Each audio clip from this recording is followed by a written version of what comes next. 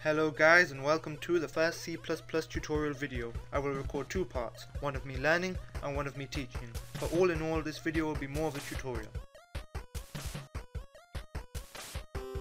Load and open Microsoft Visual Studio 2012.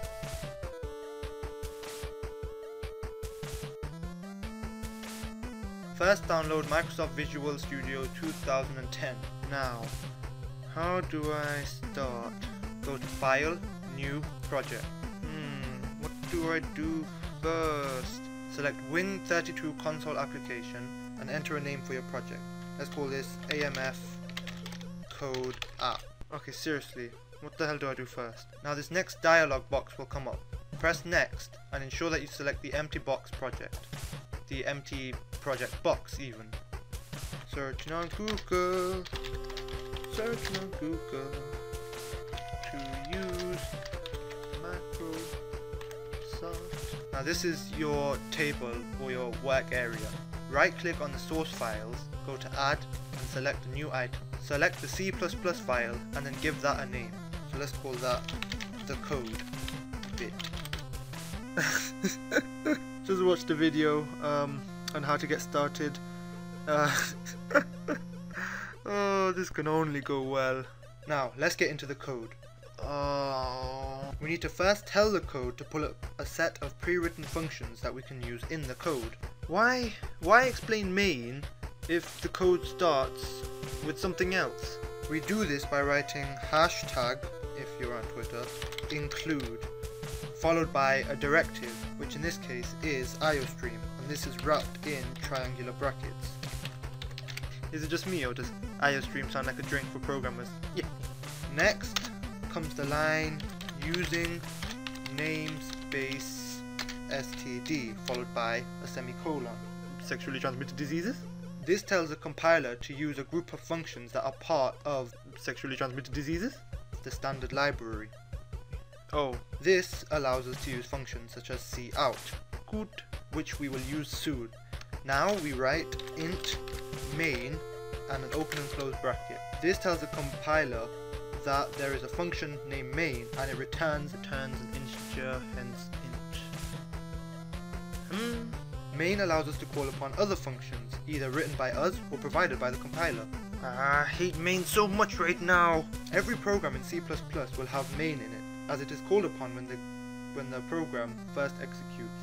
Now we have essentially called everything. We need to build a body of code using some of the functions such as cout. Good. We will start by using a curly brace. This signifies the start and later on the end of a block of code.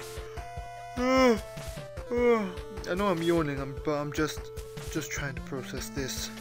The syntax of C++ is such that we need to write cout. The cout object is used to display text pronounced cout, followed by two opening triangular bracket symbols, as this tells the code that we want the output to be the literal string. I might need a literal rope to make a literal noose and hang myself literally. Does the word literally sound weird to you now?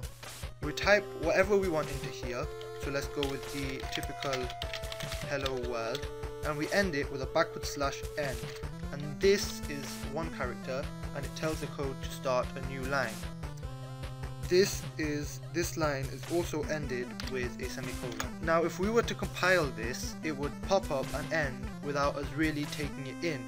That's because the code goes through itself and is just ended.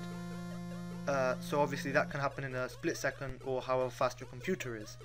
That's why we are going to add the command syn.get open and close bracket and end that with a semicolon as well.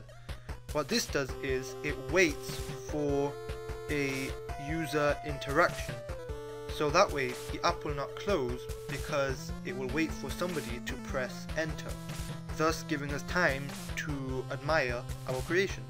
Upon reaching the end of main, the closing brace, our program will return the value of 0, an integer, hence why we told the main to return to an int to the operating system. This return value is important as it can be used to tell the OS whether our program succeeded or not. A return value of 0 means success, ka-ching, and is returned automatically. But only for main, other functions require you to manually return a value. That would be fun. But if we want to return something else such as 1, we would have to do it with a return statement. Would that mean it's not a success? Because then it's not 0? I have no idea what this means. The code does not seem to work without it. I still don't know what it means. As in, I know what it does, but I don't see why it doesn't work without this. But after that, after writing this, return 1 semicolon, we can end the code by closing it off with a curly closing brace. Woohoo! Finished! Press debug. Woohoo! Finished! And watch your creation come to life. Woohoo! Finished! Thank you for watching. Let me know if you enjoyed the tutorial. I'll be sure to be making more. This was definitely interesting, definitely a lot of fun. Yes, yes! I ain't never, ever going to do this again. What? No. No! No! If you guys have any problems or difficulties, I'll probably put the link of the website that I've been following the tutorial of down below. It is the first episode, this is the first lesson of a website I'm on. If you know a better one that you've personally used, one that you think is just better, one you think that might be more fun or has a better end goal, then feel free to tell me, because this is only the first one. I've not really done anything yet. This was really good though. It's definitely a brilliant learning experience. Jumping into the world of code. For all the people who've seen me code in AdvancedMapFreak, in Advanced Map and stuff, it's a lot different to that.